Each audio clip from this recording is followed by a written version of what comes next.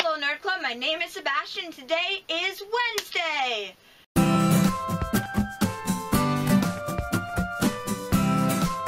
Hey guys, so I figured this week I would do a kind of conspiracy style video because Tate did one you should totally check out if you haven't seen already, and I wanted to do one. As I was thinking, I don't know if this is already a conspiracy theory or not. I feel like it could be, and I feel like I've heard about it, but I tried to Google it and what I thought it was called, but I couldn't find it, so I don't know if it's a thing. I feel like it's a thing, but I have a story to tell. And now that has caused me to have this conspiracy theory. So, this happened on June 3rd, June 3rd / June 4th. It was like overnight in my sleep. It was my birthday party, and Quinn was over, and we were having a sleepover. And I was asleep, and I was dreaming, and I dreamt that I woke up in the trailer where I fell asleep, because we were camping in my trailer in our driveway, and Quinn wasn't there, so I got up, and I left the trailer to look for them. And I went outside, it was bright daylight, and I walked down the street, and for some reason I went to my friend Stephanie's house, and I knocked on the door and was like, "Hello, Quinn, anyone there? Stephanie?" And Vic was there, and Vic was like, "Hi," and I was like, what are you doing here? Vic was like, "I was dreaming," and I was like, "Same." And then we were like, maybe we met up because we were dreaming of each other, and Vic agreed. And then Vic kind of started stumbling and looking scared, and he couldn't see, and I was like, "What's happening?" He was like, "When I was dreaming of you, I was having a nightmare, and the nightmare is coming back." So then the rest of the dream was me comforting Vic while he was saying stuff like there's so much blood, and why did you hurt her, why did you kill her, why did you slit her throat? And then I woke up as I was trying to comfort Vic, calm him down. I calmed him down, and then I woke up. Now that just seems like a really strange dream, but no, it gets stranger. So I was talking to Vic on Skype the next day, and I didn't tell him about the dream, but I was like, "Did you dream about me last night?" And he was like, "Yeah," and I was like, "Okay, shouldn't freak out, it's just a coincidence." And then I was like, "Was it a nightmare?" And Vic was like, "Yeah, it was. Why?" And I was like, "Oh," and I was like, "Did I perchance kill, and was anyone killed in the dream or something?" It was like, was there like blood?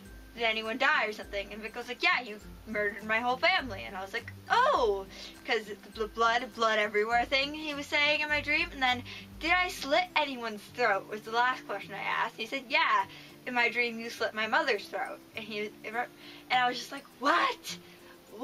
Okay, my mind's blown. So I told Vic about the dream then. I didn't tell him before because I wanted to get genuine answers, because even though I knew Vic wouldn't lie to me, I just wanted to get the genuine facts. Even though, I don't know, he would have given me the genuine truth anyway, but I don't know, I told him afterwards. Okay, no, so when I told Vic was just like, "I think it's a coincidence," and I was just like, "It's not a coincidence, it's not a coincidence," because okay, like I can see 2 or 3 coincidences, and I'll just consider that a coincidence, but I have like a 3 strikes you're out rule for coincidences, and this has passed that rule. It has passed the 3 strikes. 3 coincidences, because we're both dreaming of each other at the same time. That's 1. Vic was having a nightmare about me, like he was in the dream. That's 2. I had killed Vic's family, which explains there's blood everywhere, that he said. And then I'd slit Vic's mother's throat in his dream, which explains why in my dream he said, "Why did you slit her throat?"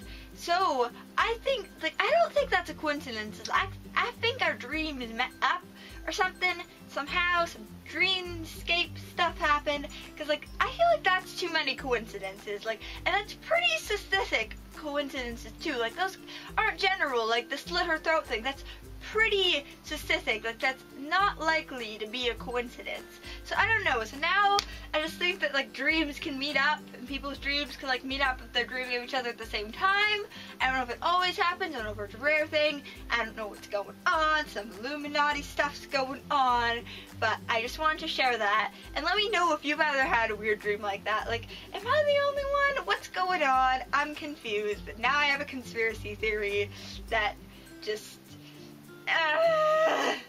is another one to stress me so much, along with the Mandela effect and just like the two universe. I think there's one thing about like universes colliding and stuff that might be Mandela. I don't know. There's like another one, and there's like a few conspiracy theories I follow.